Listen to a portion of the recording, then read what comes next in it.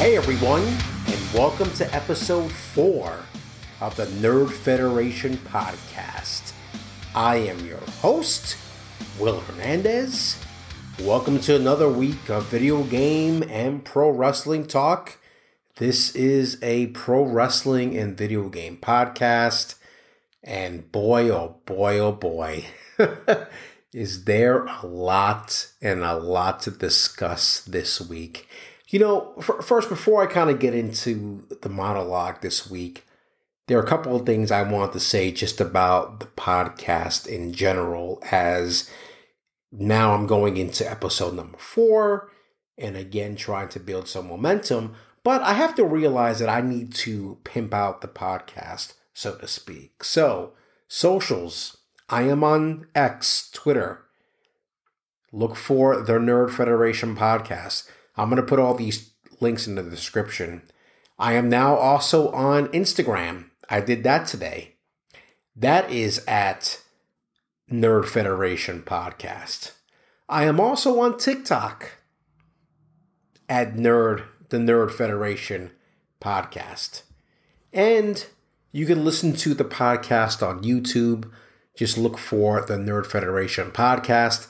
I'm going to put all these links in the description so that they're there and so that they're there every week, because I'm noticing when I see the podcast come up on these networks that I'm forgetting 2 things. I'm forgetting socials and I'm forgetting to put timestamps. And I thought I had the timestamp thing figured out because the platform that I use, Buzzsprout, good Lord.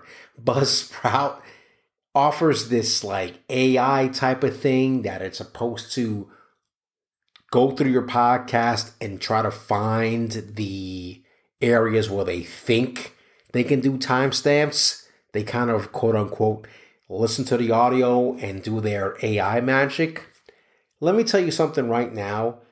The technology is not there yet, okay?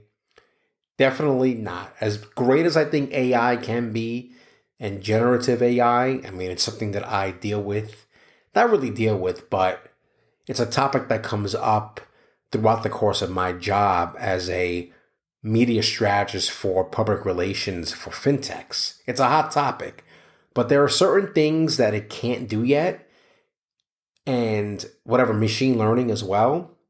We still have a ways to go, and Buzzsprout needs to better train their system. And it gets better over time, but it's better that I manually put in these timestamps. So you're going to hear me today.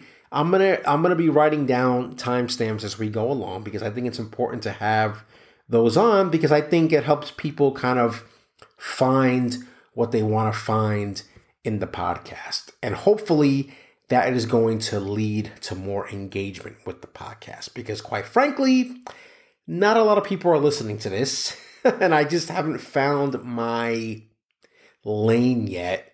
Hopefully I can get to a point where I start doing interviews. I do want to do that, but I promised myself I was going to get through 10 episodes first and then kind of go from there. So we're 2 weeks out, less than 2 weeks out from Christmas when I'm recording this. The date today is, I record on the Tuesday nights. It's December 12th. We're almost there. We're almost to Christmas time. So just a bit of housekeeping for that week. Probably going to record an episode in advance that week, because I'm likely, and let's get into it, I'm likely going to the Madison Square Garden house show now, because your one and only man, CM Punk, is going to be having his first WWE match in 9 years, and it's going to happen at fucking Madison Square Garden. Unbelievable. Tickets are still available. I was checking today. They're a little pricey because you pay that Garden Premium. I think the most I saw, you're basically paying with fees and taxes about $60 a ticket, and you're sitting up in the nosebleeds. But you know what? I've been to MSG so many times for WWE events over the years that it doesn't matter, really. You're kind of there for the atmosphere. And I have not been, I'm trying to think, I have not been to a WWE house show or show of any kind. I think it was in January of 2022. I went to a house show in Boston. This is when they were just finally getting back on the road and doing shows. So it was sparse attendance at the TD Garden there in Boston, in the north end of Boston. And yeah, you know, it was cool. It was cool to kind of be in that atmosphere again after so long. I had been to Revolution just previously. I'm trying to think how that worked out. Revolution was in 2021, if I'm not mistaken. That was when AEW was starting to put back on shows and doing it at Daly's place. But anyway, it was interesting, to say the least, to be in an atmosphere. So let's talk about, to start the show here, and talk about CM Punk. Because, and this is going to be the monologue for this week, for this first section, because we know he's going to be on Raw now, right? But he was making the rounds, as only CM Punk can do, and this whole mini storyline about what brand is CM Punk going to pick. It's an easy story, right? Simple, he's back. Where's he going to show up? So he's making the rounds, SmackDown, NXT. He was at the NXT show on Saturday, which, by the way, I completely forgot about was happening over the weekend. I haven't watched any wrestling over the weekend. I'm going to get that out of the way. But you see enough clips, and obviously you don't get a true sense of things watching clips.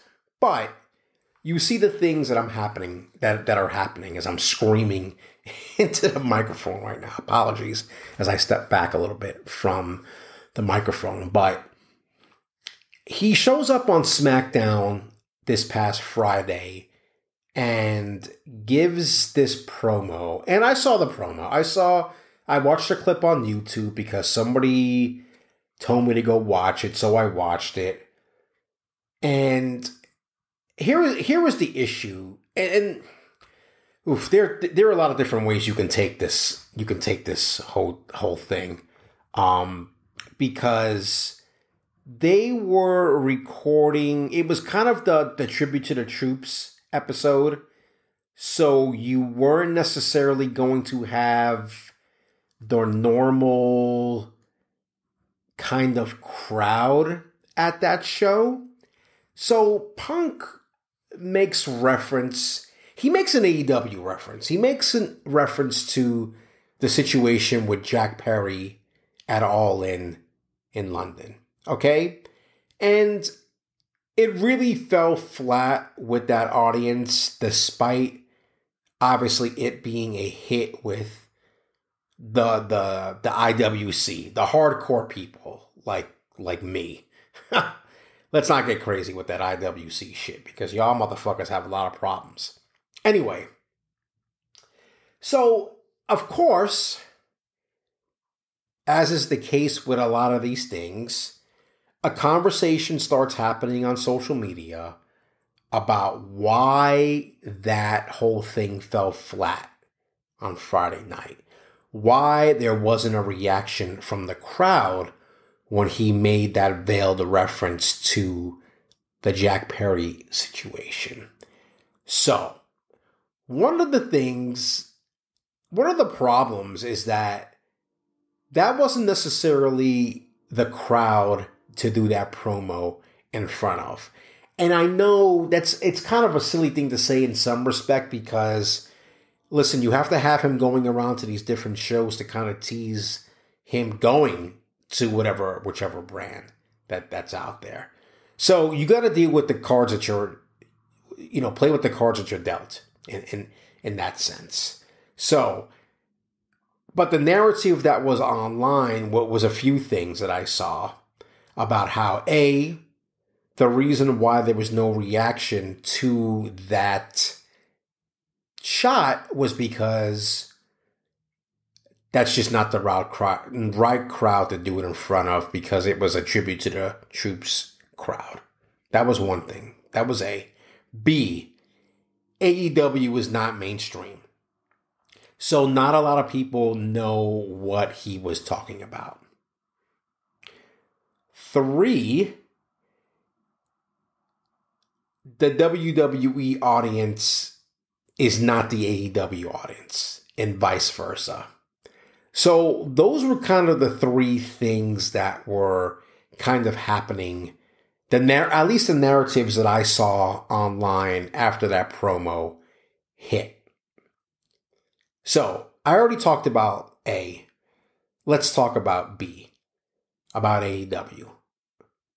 I feel like it always comes back to AEW. And there's a reason for it. I think the issue is that people are not looking as AEW as the alternative. It's supposed to be the alternative. Even Bubba Ray, I think it was late last week, he was on Busted Open Radio and said how he had to put on a different pair of glasses or a different set of eyes when he's watching AEW programming, because it's the alternative to WWE. And there's nothing wrong with that. And I think that's the problem. Why can't we just let that be? Personally, I don't want AEW to be WWE light. Okay? I don't want that. And I know that gets thrown around a lot, along with the TNA 2.0 insult. The problem, too, is that AEW does come off as WWE light in some ways. But I think they're recognizing that they need to be different. You don't need to be better than. You need to be different than. And by the way, that is stolen from Eric Bischoff, because Bischoff tells the story about how when Ted Turner came to him to start Nitro, Bischoff was like, what the fuck am I going to do? He knew he couldn't be better than WWE. Okay? He knew he couldn't be bigger at that point than WWE or WWF at the time. But he could be different than WWF at the time. And that was the big difference. And that's why WCW picked up momentum. And there you go with the 83 weeks narrative, which, by the way, is the name of Bischoff's podcast, 83 weeks. How was it different? We know. The people who watched back then know the Cruiserweight division, right? Usually starting off the night with one of those matches. And by God, they have great cruiserweights back then. The Rey Mysterios and Eddie Guerreros and the Dean Malenkos and the Jerichos and the Chris Benoits. That was one way they did it. 2 was just the real life blurring of the lines with the storyline, obviously, of the NWO. I mean, period, end of story right there. The way they shot things, because Bischoff always says it was really WCW that started this whole thing about doing the stuff backstage, because that wasn't really being done before. It was very rare outside of the interviews that you saw backstage. But WCW introduced this other element. Now, eventually people thought that was better than, but it was different than. And that's what AEW needs to just keep doing. They're doing that right now. They're doing that with the Continental Classic, which is going over huge. It's just fucking wrestling. But they are weaving in storylines. It was funny because when I saw my brother this past weekend, he goes hot and cold on AEW. He is very, very critical of AEW. He watches it every week, though. He's watching Dynamite and he's watching Rampage. We're sitting there because we went to a St. John's game on Sunday.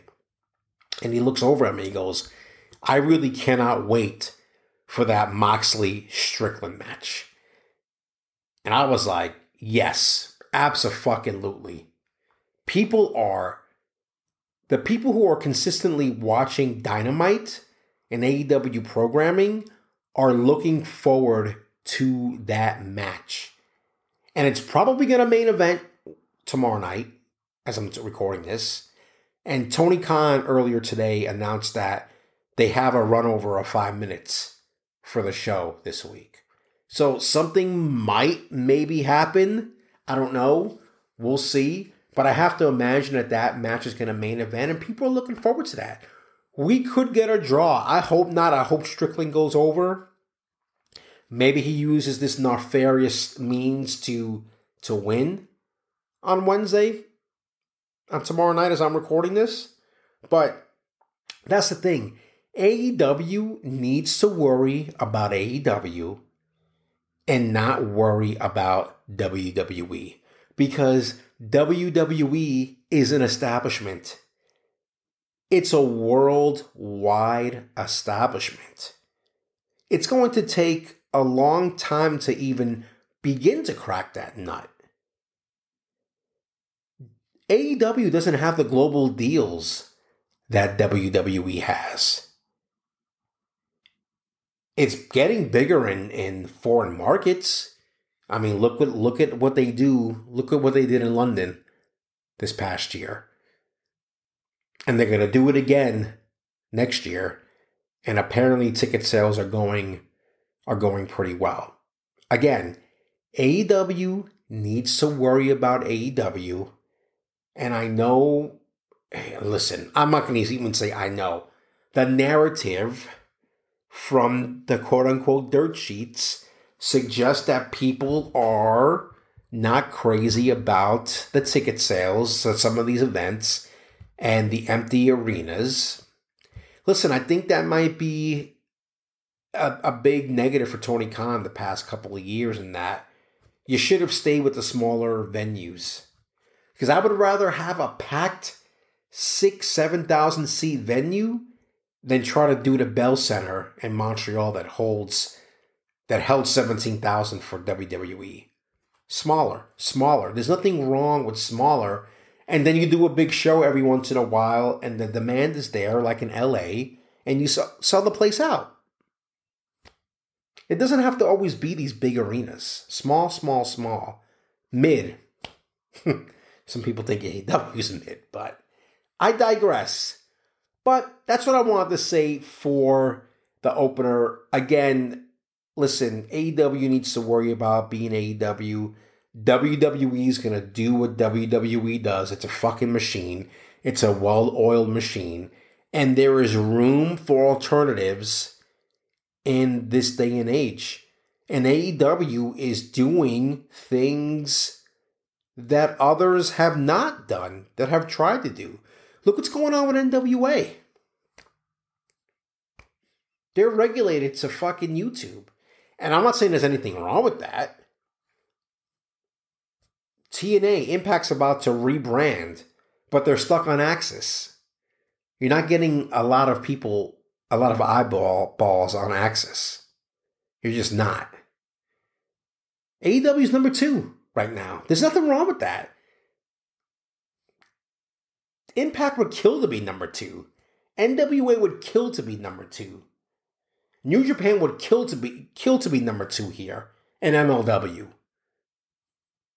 So number 2 is fine. It's fine. It is fine. And we need to have that separation between the two. All right. That's going to do it for the opening salvo here on the Nerd Federation podcast. We're in episode 4. I'm going to take a quick break and come right back and start talking about some more wrestling.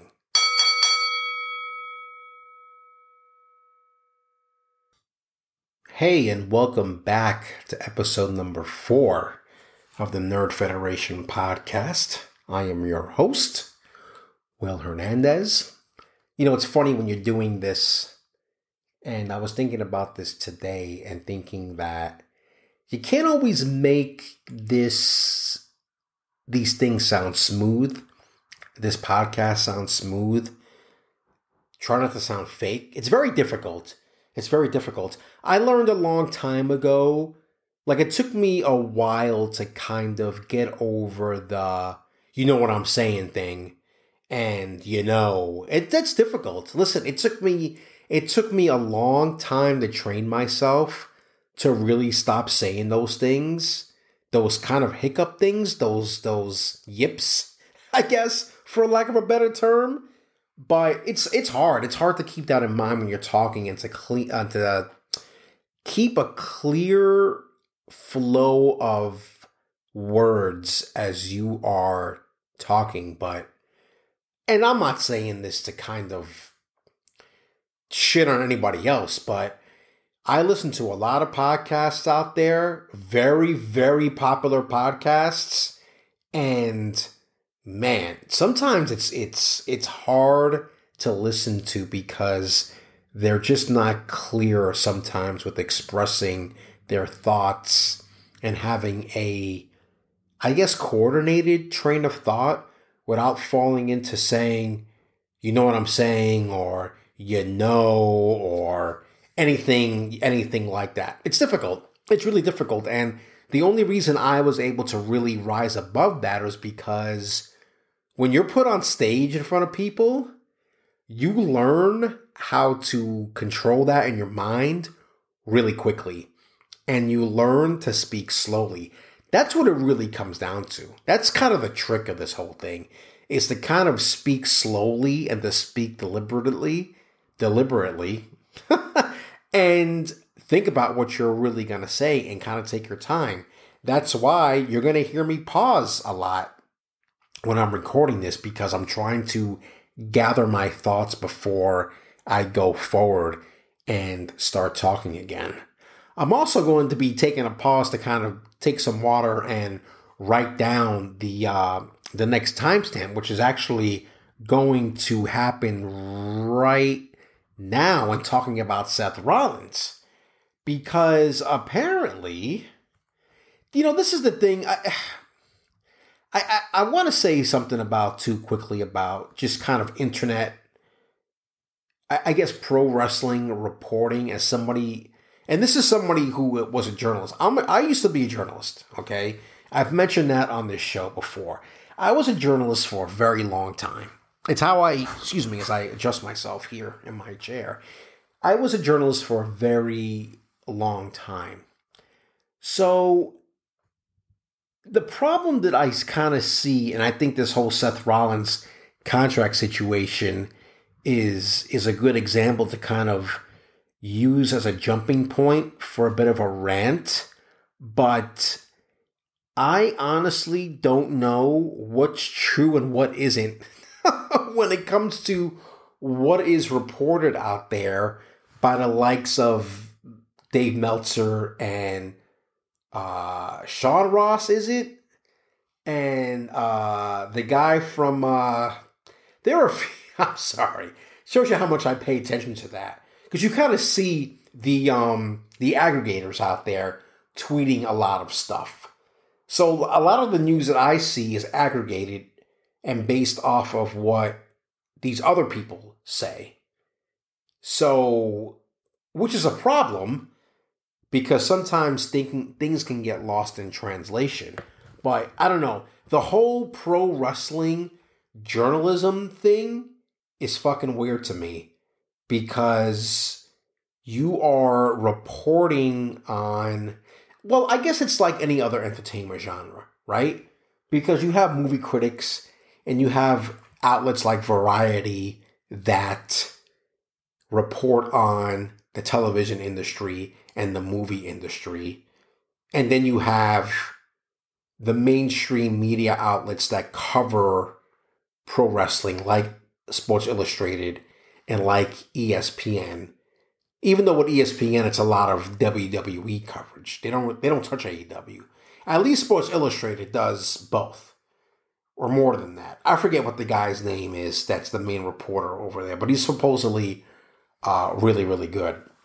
So that being said, with all that, so when you hear this shit about Seth Rollins and his contract is supposedly expiring in 2024, you wonder, A, if that's true or not. I mean, it sounds plausible. Anytime you talk about somebody's contract expiring, I guess it's plausible. I guess it's reasonable to think that the contract is coming up. So I guess the question is now, what happens? I can't imagine a scenario where WWE doesn't re-sign Seth Rollins. Because to me, that's just fucking crazy. That they would let that guy walk away and essentially join the quote-unquote competition. But then again, Seth Rollins might be at a point of his career where he might want to do something different. Listen, I will say again and again, Seth Rollins might be the most underrated guy in that company and has been for a very, very long time. Seriously. He does everything well. I mean, there was that point, if you remember, during that championship run, during his chicken shit heel, as they call him, his chicken shit heel run, after he won the title when he cashed in the Money in the Bank in San Francisco against Brock Lesnar and San Jose. That's where that WrestleMania actually took place. When he cashed in the Money in the Bank there and won, he had a pretty long reign. He had the whole storyline with J&J Security and Kane and all that, and it was good. It was good. He did a good job. There were some people who didn't think his promos were great, but obviously that has changed. His promos have only gotten better over the years, and if you watched Raw on Monday, you saw that promo with Punk in the ring. So I can't, that's why I can't imagine that guy leaving unless again, that's his desire. Like his desire to leave. Look, let me tell you something. I would love to see Rollins. He would probably go by Tyler Black again in AEW. I would love to see him go up against Kenny Omega. Oof. Man. That would be fucking amazing to see those two go at it in the ring for 30 minutes. It'd be great. That would be great pro wrestling. Because those two, I think, I consider them two of the best in the world. If I had to make a list, right now, oh, man.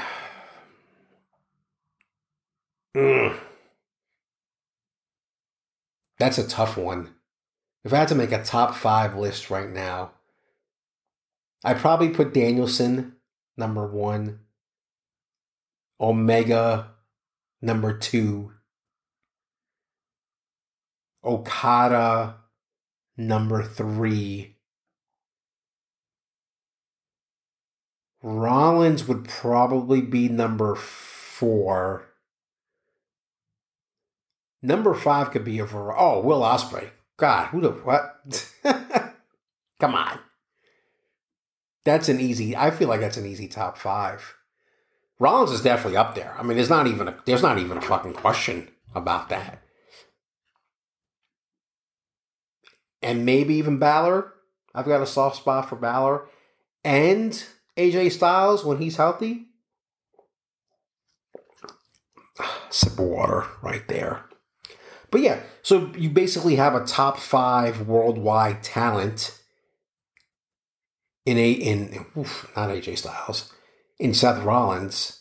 You think they're going to let him walk out the door? I don't know about that.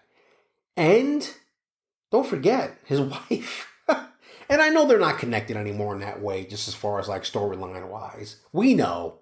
Everybody knows. Everybody knows they're married. They had a storyline there for a hot minute, and that's gone now. Like, we know that.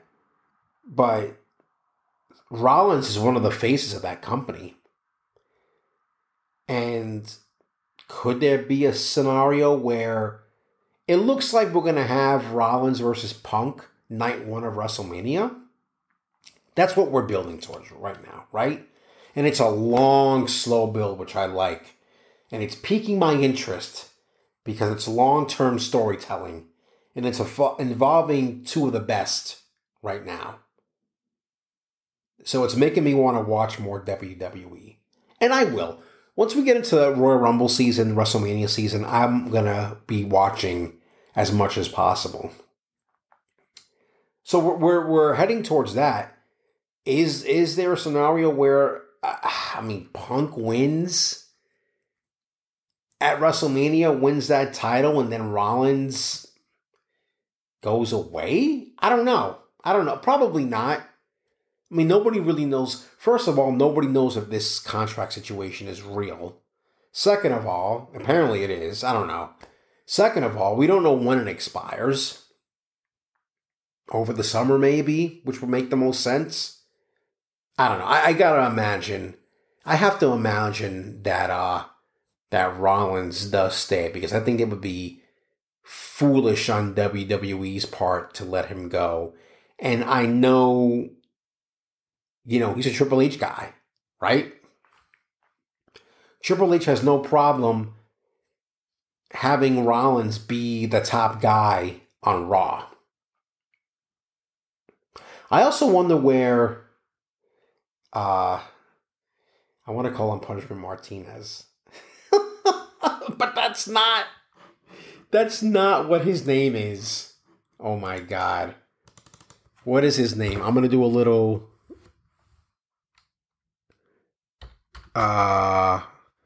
Damian Priest. Oh God. That was his old Ring of Honor name. Damian Priest. Why couldn't I remember that? Anyway, he still has a briefcase, right? So I wonder how that's going to all play out with everything.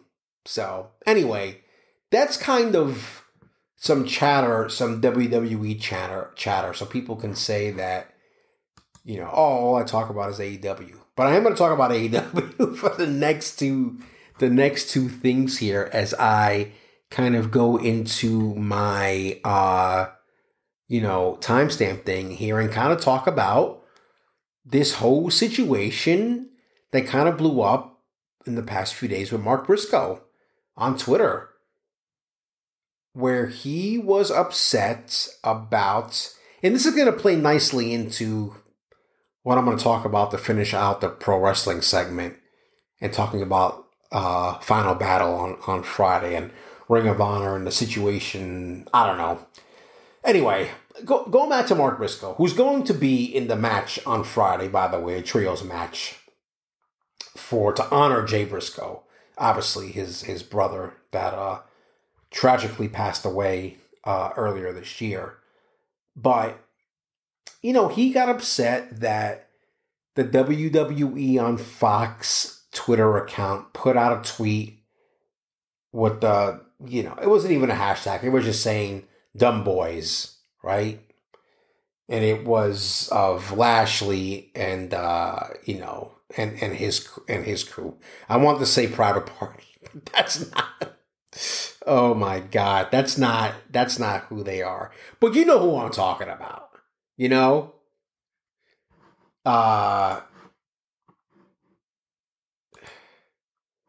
gonna get this right because I want to get it right. The Street Profits, Jesus Christ. I mean, Street Profits, listen, there isn't much of a difference between the two in some ways. Anyway, so, listen, he got he got mad. So he retweeted that, and basically, and I have the tweet up here, he's like, for real, 2 question marks. This shit is hilarious. At Triple H, whoever runs this Twitter should probably be fired for lack of knowledge, or they need the taste slapped out of their mouth for lack of reverence. And then there were other people, Maria Kanellis said about it being tone deaf, And then Mark Briscoe later came back and he said, listen, this is what he said. He said, oh yeah, that's why I quit posting on Twitter, LOL. Just log back on, ... wow. Some of y'all are wild, LOL. I just miss my brother, that's all. And I got a little in my feelings when I seen the Fox post. At Triple H, you ain't gotta fire nobody. Times is tough. Love y'all. Take it. Oh, it kind of thing out here. I'm going right to the actual tweet. Take it light, people. And you look at the responses and things like that, and some people were going after Mark Briscoe for that thing, and it's just like, how can you blame a guy for feeling a certain way, seeing that phrase? And listen, he doesn't own the copyright to that one. And we know the Dallas Cowboys use them boys and all this other shit. And it's not something that belongs to Mark Briscoe or to Ring of Honor or to his brother Jay. This doesn't. But, and this is the thing going back to what I said in the beginning about the CM Punk promo, if you are a certain segment of the pro wrestling audience, like me, you are going to know that Dumb Boys is something that's associated with the Briscoe brothers. It just is, the Briscoes. It is. But it's not fair to expect somebody running the WWE on Fox account to know anything about Ring of Honor or know anything about the Briscoes or AEW. This is some corporate, flack probably running that Twitter account. I don't know. So, Mark got in his feelings and he admitted it. And he apologized for, feeling that way. Which, listen, you don't have to apologize. You shouldn't have to apologize for feeling the way you feel about a situation. Your brother died in a tragic car accident. Okay? That takes a while to get over. And then Mark is now finding a new way for himself as a singles competitor, which is great. He's been in a Continental Classic. Hasn't won, but obviously that's by design. He becomes this sympathetic figure, which is great. You kind of boost him up a little bit with that story. He's going to be in the trios match on Friday in a pretty marquee matchup on Friday, as I'm actually bringing up that card.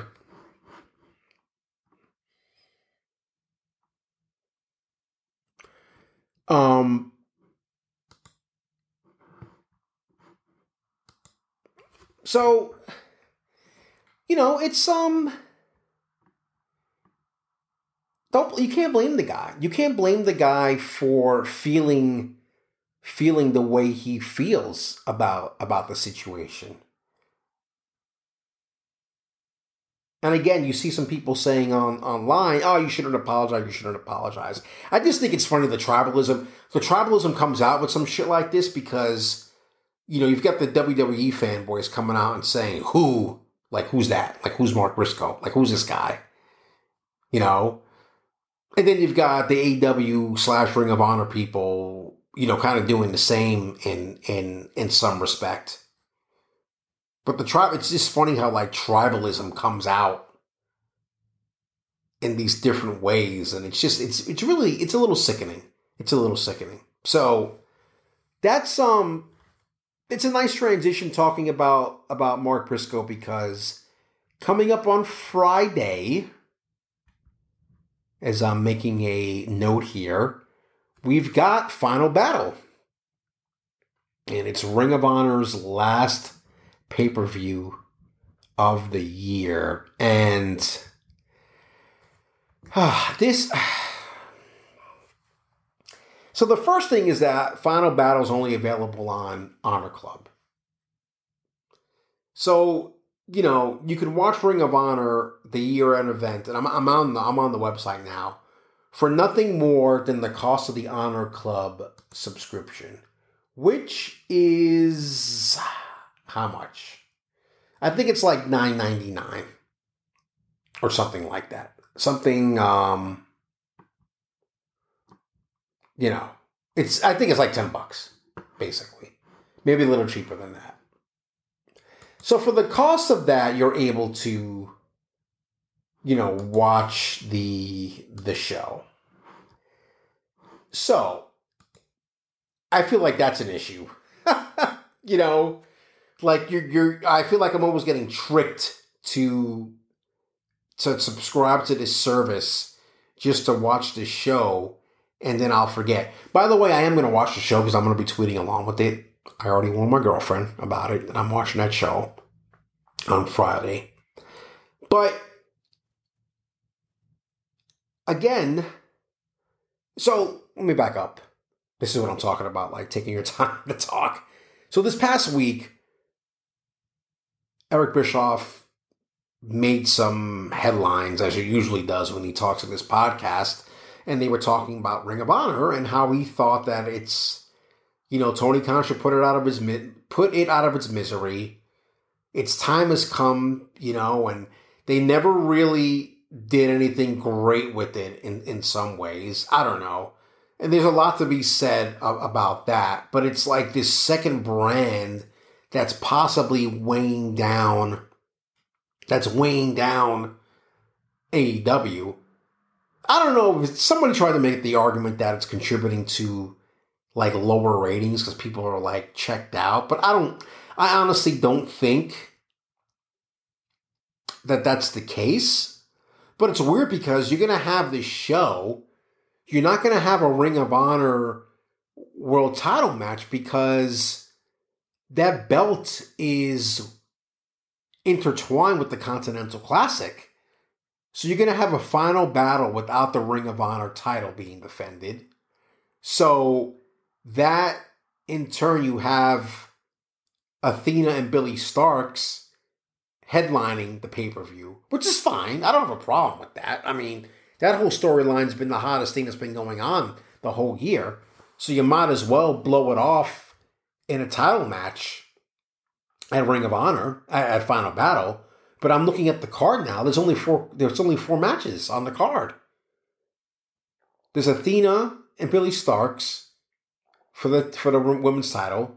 You've got the Keith Lee versus Shane Taylor match, which is I don't know. The way they've been building this stuff up is just silly, I think, in some ways. Then you've got Tony Nese versus Ethan Page. I don't want to say who cares, but I don't know. Then you've got this trios match between the Blackpool Combat Club and Mark Briscoe and FTR, which is actually pretty cool because Bryan Danielson's going to be back in a Ring of Honor branded ring for the first time in a very, very long time.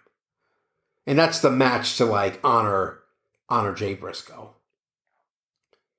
TV title, I think that will be decided on Friday as well because they've been having a tournament for that. And I think Tony Khan today talked about the tag titles. And honestly, I didn't do, research on that about the future. But then, where the six-man? Well, the six-man, you can't do that because the Gates of Agony, they're in New Japan and they were part of the tag league. So you weren't able to build up something there with those titles. So it just kind of seems as though sometimes Ring of Honor is this albatross around Tony Khan's neck And Bischoff was making the argument that maybe Tony should not have bought Ring of Honor to begin with. And I get it. You get the tape library, which is probably valuable. It has some value to it. But I do think, and I will say this until I'm blue in the fucking face, they need to separate the two and have a distinct separation between the brands. They do. I don't think you can have people just going back and forth nilly-willy.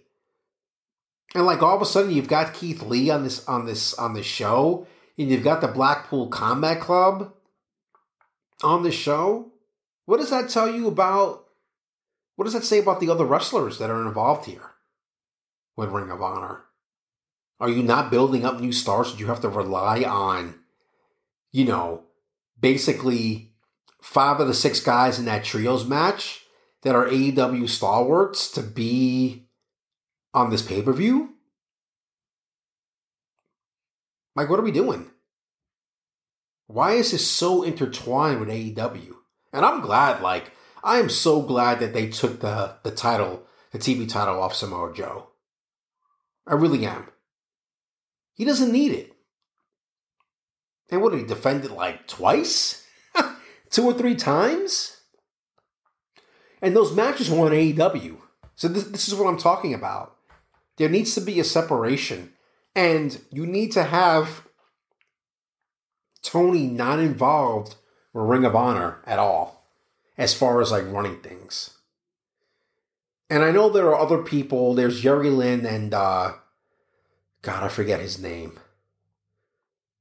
You know who I'm talking about.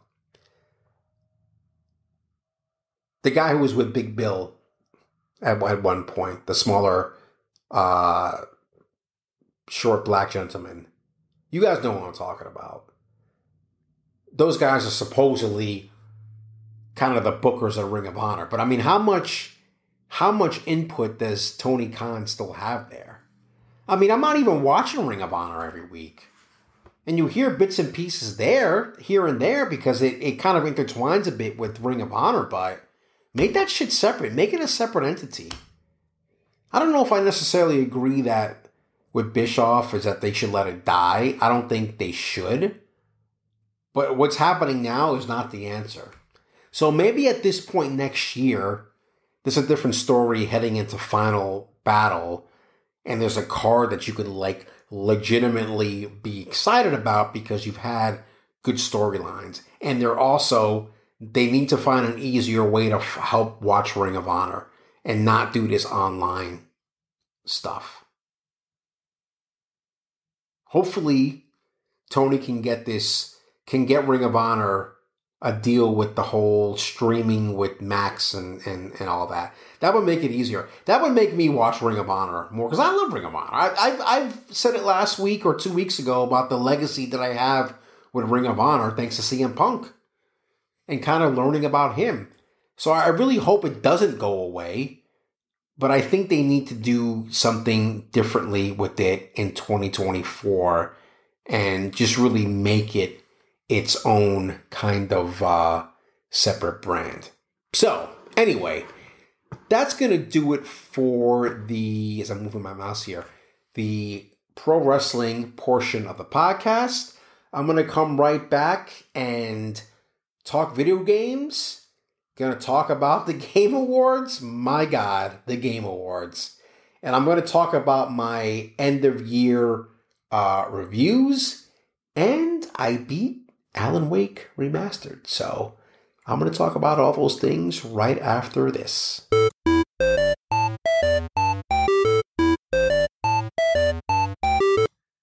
And welcome back to episode 4 of the Nerd Federation podcast with your host, Will Hernandez. I had somebody ask me last week, what do you do when you take the break? Do you actually take a break? I'm like, yeah, I take a break. I leave my office, stretch my legs, refill my water. I just had a little snack to kind of refuel. I had dinner before I started recording, so that's all good. It's about 9 o'clock at night on a Tuesday. We're almost there to winter. Christmas is soon. My shopping is not done. So yeah, it's fun times. No, but I love this time of the year. It's my favorite time of the year, and it's funny because I've been running into and listening to a lot of like fucking Grinches for Christmas. I don't know. It just seems like I think something happened where kind of people lost the spirit of Christmas along the way. And I don't know if it's because people got older or just commercialism and capitalism that surrounds Christmas, and it can be overwhelming for people. But man, I love this time of the year. Love it. It's and I hate to say it. I hate to say it, but I live in Hudson Valley. I'm from New York originally, from Brooklyn. And really, as bad as it is in New York City at times, there is nothing like being in New York City for the holidays. Nothing. There's nothing like it. At least for me.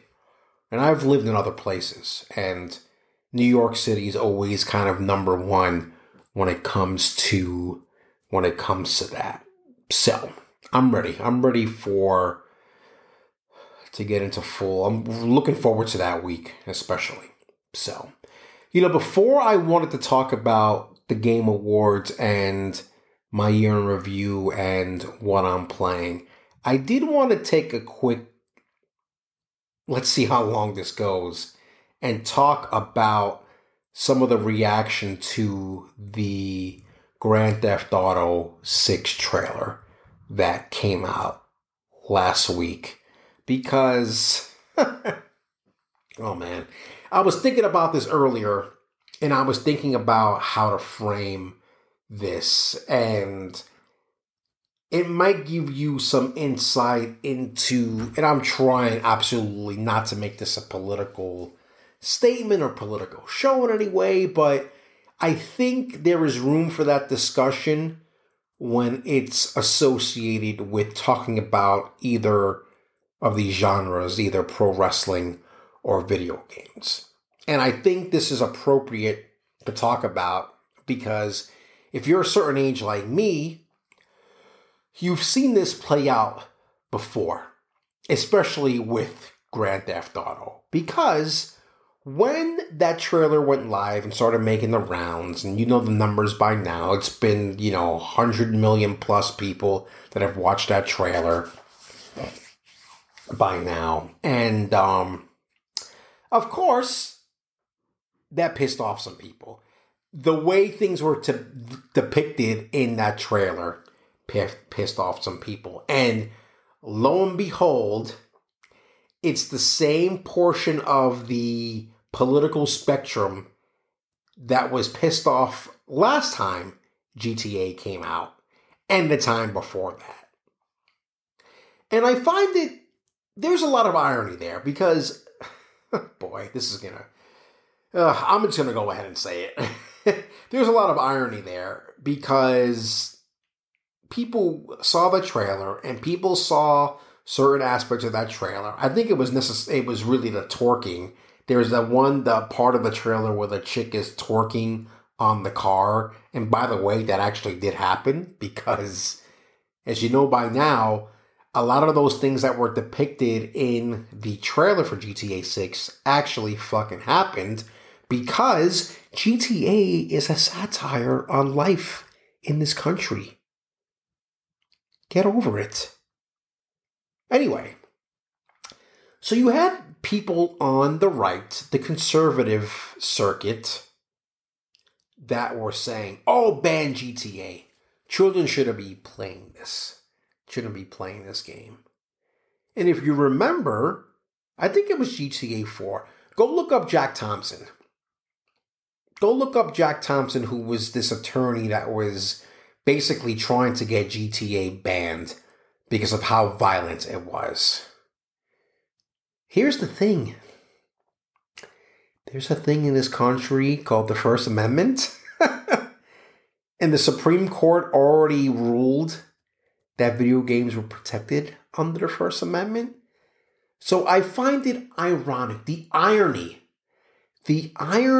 in a section of the conservative right folks in America calling for the ban of something they don't like. Doesn't that sound familiar? The right rails against these Antifa folks who are anti-First Amendment, which is crazy to me, but yet they don't want this game to be protected under the First Amendment. They want this game to be banned for what it depicts. Does anybody else not see the irony in that?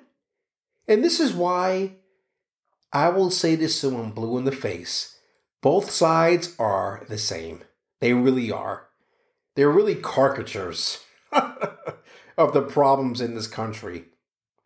And when you boil things down to it, they both stand for the same thing in many different ways. It's their own spin on it, but they're two sides of the same coin.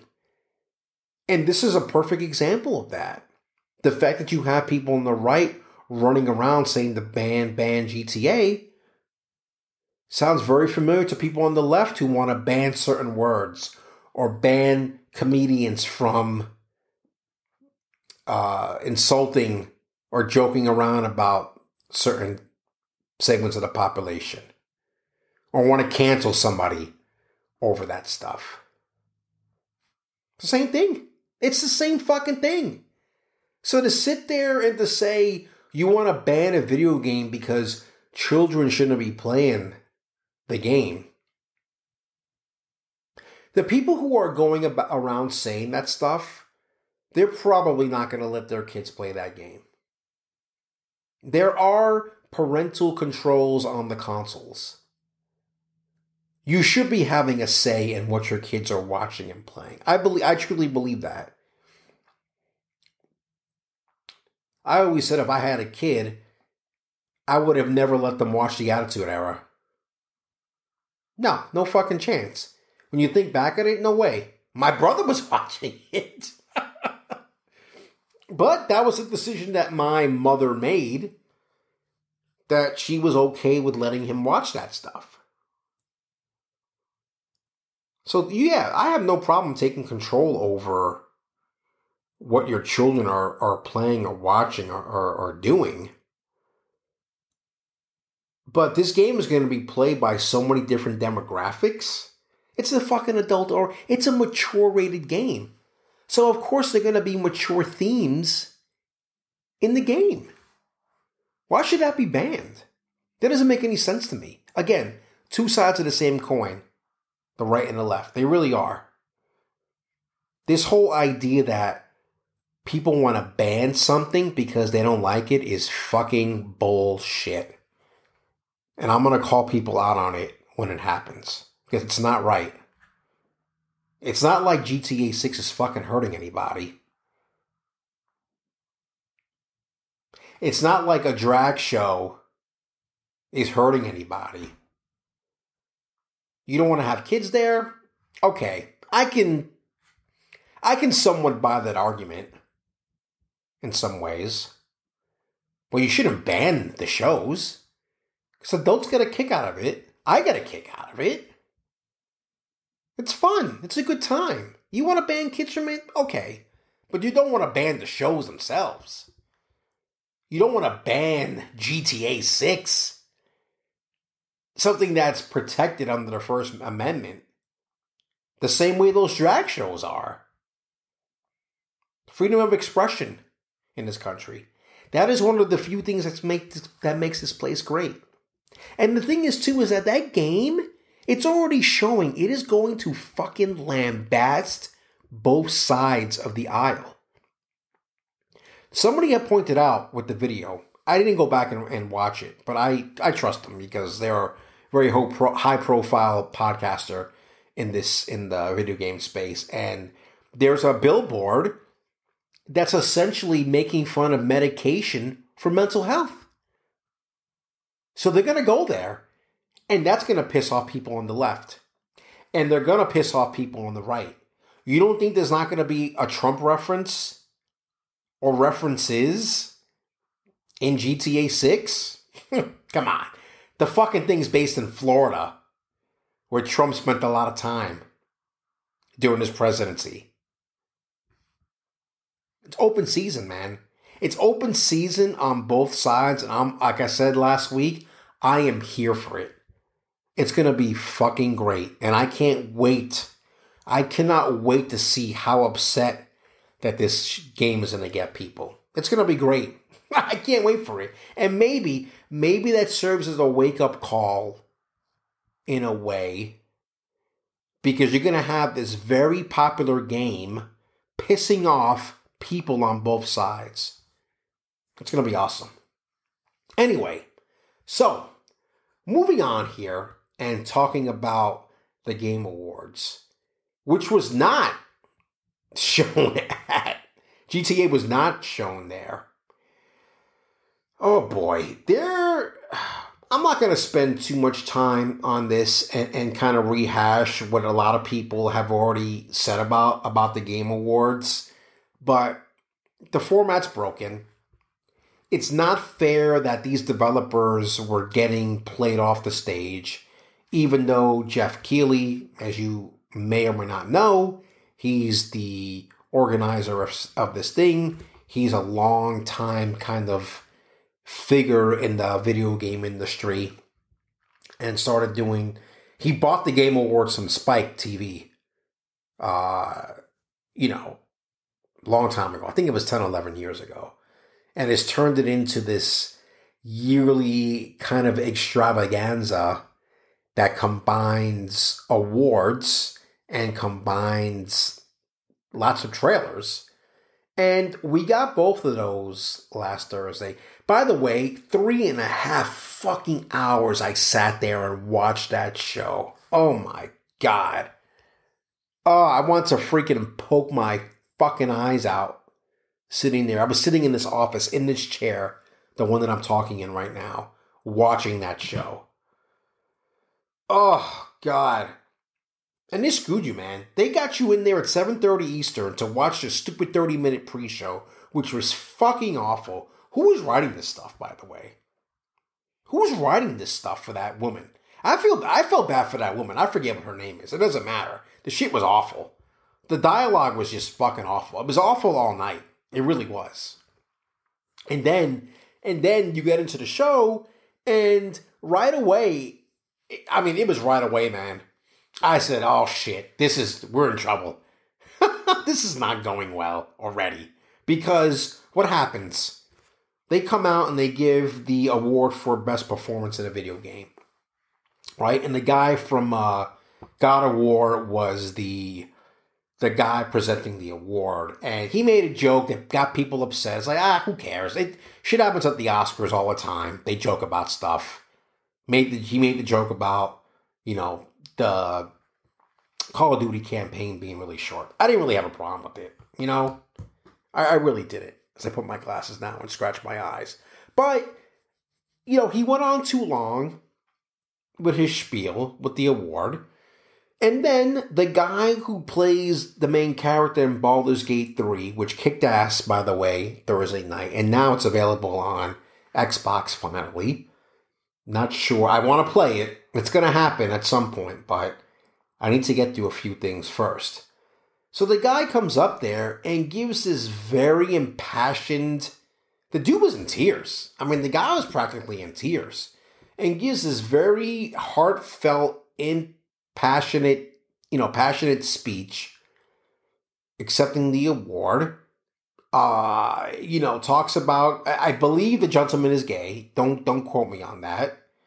But, talks about how a lot of people reached out to him and felt like they were seen, and because you don't really get a lot of gay characters or whatever in that way in a major video game. At least that's the assumption that I'm making. And it was very heartfelt. Whether you agree with him or not, it was a heartfelt speech. And then they're fucking playing him off the stage. apparently they only had 30 seconds. Like, that was I was like, when that was happening, I was like, oh man, this is bad. This is really bad. And that set the tone for the night, really, with the complaints about the awards, about how the Game Awards is trying to be too Hollywood and not focusing on the developers that we're supposedly supposed to be celebrating. Instead, listen, I didn't necessarily have a problem with Matthew McConaughey being there because he's going to be in that game that got announced, The Exodus. I didn't mind Anthony Mackie being there because, hello, he's in the Twisted Metal TV show. That's cool. I didn't necessarily mind that. But then they brought out the cast for the Fallout TV show on Amazon. I don't know. I just think a lot of the stuff took too long. And then the whole thing with Hideo Kojima. My God. Like, come on, man. You know, that a lot of that time could have been given back to the developers when they were giving their speeches. And then when you had the Larian folks, when they won Game of the Year, come up and, again, being played off the stage when they were trying to, remember the people that died of I'm assuming, COVID when they were developing the game. And they had to cut that short. Just really bad. Really bad optics. People were complaining about it on Twitter all night. Jeff as at least addressed that publicly last week, that's going to change going forward. Because it needs to. But I mean, man, 3.5 hours of watching that shit. And was I blown away by anything? Like, the whole thing with Blade is cool, right? And that has been engulfed in controversy as well, because we don't necessarily know if it's going to be an exclusive, because it didn't necessarily say that in the little trailer. So that was kind of controversial. The same thing goes for OD, which is Hideo Kojima's, cloud-based game that he's trying to get out there. I'm assuming this stuff is going to be exclusive to Xbox. I don't understand why it wouldn't be. That's kind of silly. But then we got the Hellblade thing, and that left a bad taste in people's mouths because we don't have a date yet. I'm going to assume that Xbox is going to do another developer direct in January next month. So maybe we'll finally get a date there. But I don't know. Then you have the God of War DLC, which, I don't know. It's fine. I am going to give it a try. I might give it a try tonight after I'm done here. But yeah, I don't know. I don't think anything really blew me away. I was like, holy shit for Blade. I think that's really fucking cool. And finally, hopefully, Xbox has a superhero game. Blade is 50 years old, man. It's been around since 1973. I'm only 5 years younger than Blade, which is crazy. 6 years, I'm sorry. I was born in 79. So yeah, that's the Game Awards. I mean, I'm not gonna like belabor the point about the problems with that show, but man, to sit there for 3.5 hours and watch that thing was kind of torture in a way. So I'm going to talk quickly about what I have been playing, because I finally finished Alan Wake Remastered. And if you saw it on Twitter, I got to the end there, I finished the game, and I'm like, what the fuck just happened? And it wasn't until I saw my brother and spoke to him about it that he told me basically what the twist was. And here's the thing. I'm going to spoil it a little bit here. If you're playing Alan Wake 2, you already know the spoiler for Alan Wake 1, for Alan Wake Remastered. So, I am going to spoil it right now in 3, 2, 1. You've been warned. Basically, Alan Wake switches places with his wife. So he's in the dark place right now. He wrote himself into the dark place.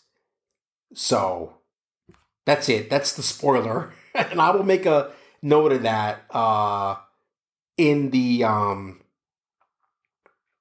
timestamps here, that it is a mild spoiler for the first 3 seconds here. Minutes, I should say. Sorry.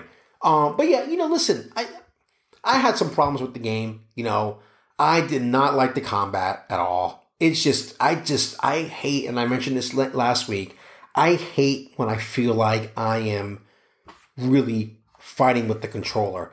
I felt like I was fighting with the controller to do the dodge movement, which you had to tap the left button for that. I felt like I was, even if you shot these guys in the head, it didn't fucking matter, which doesn't make any sense to me. I mean, I guess it does make sense because they're fucking shadows.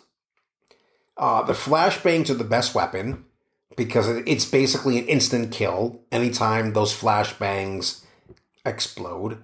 I thought that they did a pretty good job of keeping you armed for the most part. There were a couple of areas where it was like, oh, what the fuck is happening here? Like, I don't have enough bullets to get through this section. But sometimes you gotta almost force it in there. That's what she said. Almost gotta force it in there, and to be able to pass through a level. As far as the level design, I mean, it was fine. I didn't have a problem with the way it kind of felt like it was open world a little bit because you were able to kind of go, do some exploring along the linear path. And that was how you found the pages to the manuscript, which I thought was cool. I love that aspect of Alan Wake. As me, the former writer, and when you throw in this, I should say the former journalist, when you throw in this writing aspect to Alan Wake, he's a novelist, right? Famous novelist in this universe. And you're going around looking for these missing manuscript pages that basically predict things that are going to happen in the game. I obviously did not find all of them. And, at the end, you can see the stats and wow, I missed a lot. There's some shit that I missed in that game. I'll tell you that right now. Apparently, there were these the carnival game where they set up the little bottles and you have to knock them down with a baseball. Apparently, that was a thing there. I only knocked down 1 or 2 that I found. I missed some of the TV aspects because they have that live TV aspect of these Remedy games. So I missed that. Apparently there were pieces of a video game that were supposed to be found that I never found. You can go back and replay those chapters, and I don't know. I don't know if I'm going to do that. I did download the American Nightmare DLC, and apparently that's only 3 to 4 hours. So I'm definitely going to aim to knock that out ASAP. But yeah, listen, I'm going to play Alan Wake 2. Obviously, I'm going to play Alan Wake 2. There's not even a question about me playing that game. And I'm really looking forward to jumping into that at some point. Firewatch, I am almost done with it. I think I played a little bit this morning before work started. I think I'm in the last day that you're there.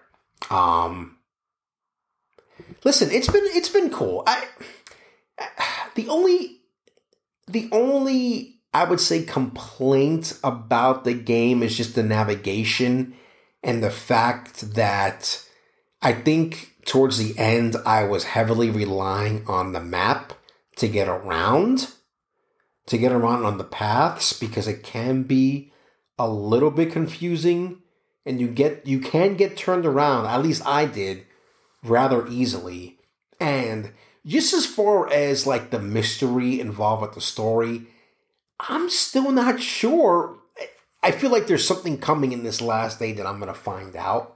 There was a big reveal this morning that was oh shit, that made me say holy shit out loud. When I say holy shit out loud when I am playing a game, that means it really had an impact on me. And there was a holy shit moment in this game. So I'll leave it at that. for if you haven't played it, to find it. I say play it, man. Especially if you're on Game Pass. It's like 6 or 7 hour game. I think I'm like I said, I'm near the end of it, and yeah, I'm looking forward to. There's another game out there that is very similar to Firewatch, and it's been described as like Firewatch in space. And let me look for it.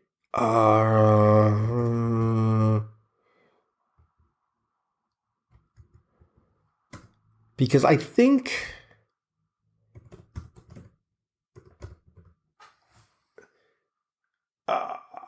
The Invincible. Yes, it's been described as The Invincible is like Firewatch in space. So I definitely want to play this game. It came out recently, and I think it's gotten pretty decent reviews. Let me see. The Invincible.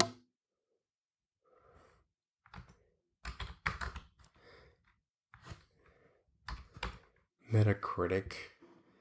It's got a 9 out of 10 rating on Steam. So that's pretty fucking good.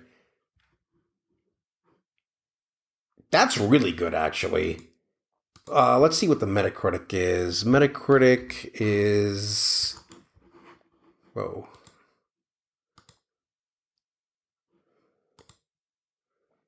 It has a 70... Wow, that's interesting. It's got a 71 on Metacritic, but its user score is 8.3. So, I don't know, man. Sometimes you gotta like... It's... You know what's funny? It's got a higher Metacritic score on Xbox. 74 on Xbox, 71 on PC, and 70 on PS5. That's interesting to me. But the user reviews on Metacritic are generally favorable. And it's got a 9 out of 10 on Steam. I don't know. I would take those Steam numbers as like your best bet there. Anyway, so looking forward to that. So I want to end the podcast by talking a little bit about my gaming year in review. And if you're unaware, and I think this is the first year that Xbox has done this, there's always kind of been a way to get around this with like other websites that track this stuff, but Xbox finally got aboard on something that PlayStation has been doing for years, past few years. They have this like year in review thing, which is cool. It's cool to kind of see, where you stack up. And I like some of the, I actually think that Microsoft / Xbox provided better stats than, of course, I forget my timestamp here, but so it's a little off. So here, overall, let's get into some of the nitty gritty here. I counted it up and added it out.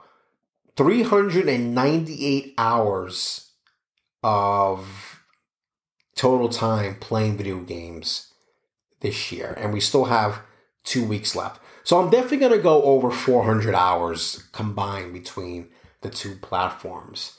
And I mean, when you do the math on that, it really isn't a lot. Let's see. Let's just say I'm going to hit 425 hours this year, right? Let's do the math here. I mean, you're really only averaging, about an hour, 1.1 hours of gameplay every day. Well, of course, you're playing your games in bunches. But anyway, so let's see, where should I start? Because I got both of them up here. Let's do a PlayStation first. And the funny thing is that they don't give you a total here, but I think with both the platforms, it was pretty even, actually. 200 hours on PlayStation and 200 hours on Xbox. And so my big hitters, my top 5 games on PlayStation were Hogwarts, with 75 hours. Holy shit. Marvel with Spider-Man 2. I don't even know why I said Marvel. 39 hours. God of War Ragnarok, 35 hours. Evil West, 19. And the reason why it's 19 is because I've started that game 2 different times and I'm about to start it again a 3rd time and fucking finally get through that damn thing. And then I went back and was starting to play my Marvel, Spider-Man Remastered because I was trying to get a feel for the mechanics again for Spider-Man 2. But clearly spent a lot of time playing Hogwarts Legacy. I bought it for PlayStation because of the early access, and honestly, PlayStation makes it so easy to buy a game in the app that I was on my way back from work and I was like, fuck, I really want to play this because it's out now. And I bought the early access thing and I started playing it on PlayStation 5. So that's that. I'm going to skip ahead. My gaming style is Thrill Seeker. Whatever the fuck that means. Stupid. Game in a month in January was was Ragnarok. February was this is interesting how that has the gaming sessions, like how many times I played. I sat and played. Interesting.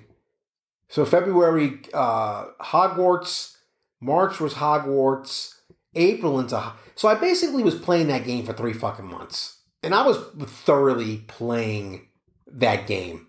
Like, really playing that game. So, May was Evil West. I was trying to get back into that.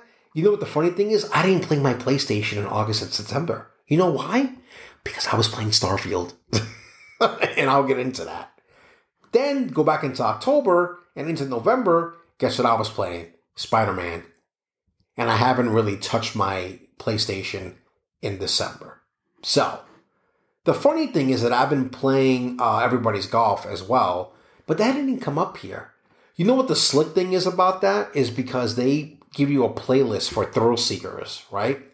And they're almost encouraging you to sign up for PlayStation Extra and PlayStation Premium. So here are the games that they suggest. Just they're not really good, except for Far Cry 6. Dark Pictures Anthology. I said Far Cry 6.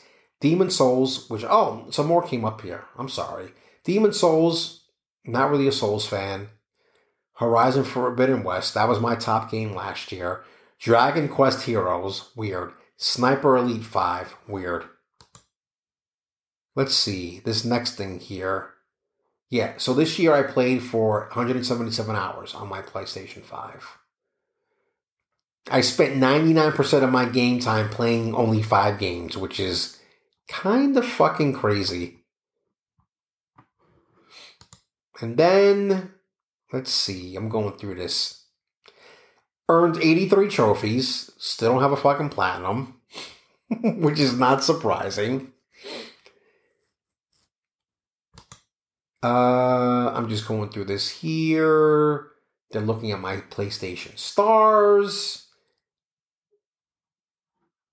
And I can redeem for this like spider bot thing. Avatar and PlayStation Stars digital collectible unlocked. And then they have an advertisement for Helldivers 2. Rise of the Ronin. So they're giving me a preview of stuff that's coming out like next year, which is interesting. So anyway, so that's on the PlayStation side. So the Xbox side, 212 hours gaming. Over a total of 20 games, which I was very fascinated by. I played that many games on Xbox. I played more, obviously, games on Xbox than I did on PS5. So 25 games overall. But it's a bit misleading because a lot of games I just kind of checked in on and dipped out on right away. Like Atomic Heart. Fucking hated that game. Not good at all. Never finished Hi-Fi Rush. I need to get back to that. I'm just scrolling. Liza P. I messed around with a little bit. I would like to get into that. Bolt Gun. Played a little bit of that. Messed around with Battlefield a little bit. Obviously, the show messed around with it. Downloaded again Modern Warfare 2 because of the servers were back up. So, okay. I thought this was interesting. I was in the top 20% of players for hours played. I was in the top 10% of players for gamer score. And I was in the top 10% of players for achievements unlocked, which I thought was really interesting.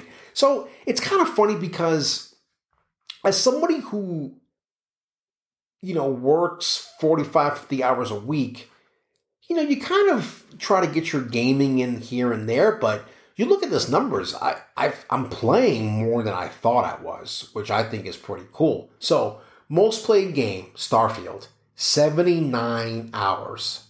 And that puts me in the top 20% of this game's most active players. Here's the funny shit. You ready for this one?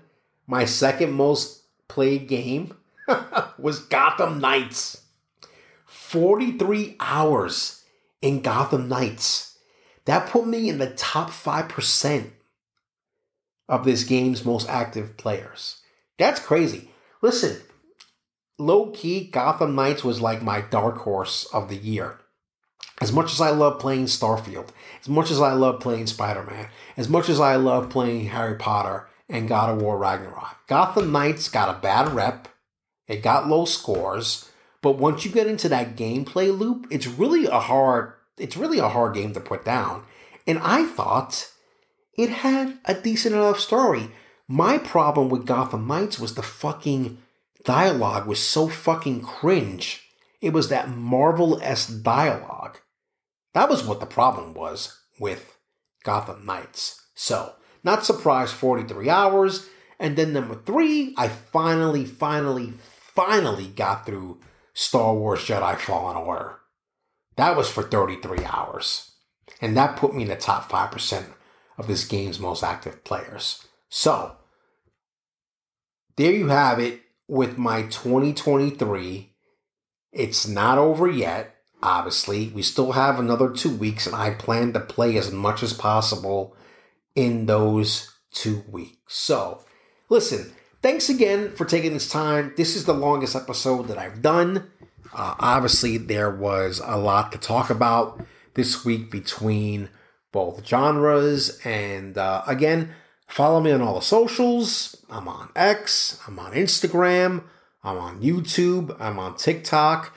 I'm going to have those links in the description of the podcast to make it easier. And leave a comment on YouTube. Give me a subscription, man. I need those subscriptions. I need to get to 500 subscriptions. I don't know how that's going to happen, but we'll see. I also just started a Facebook page. So, again, I'm going to put as much of this as I can in the description and, get the links out there and go from there. I thank you for the people who are listening for joining me this week, and hopefully we'll have another great show next week. Take care then. Bye-bye.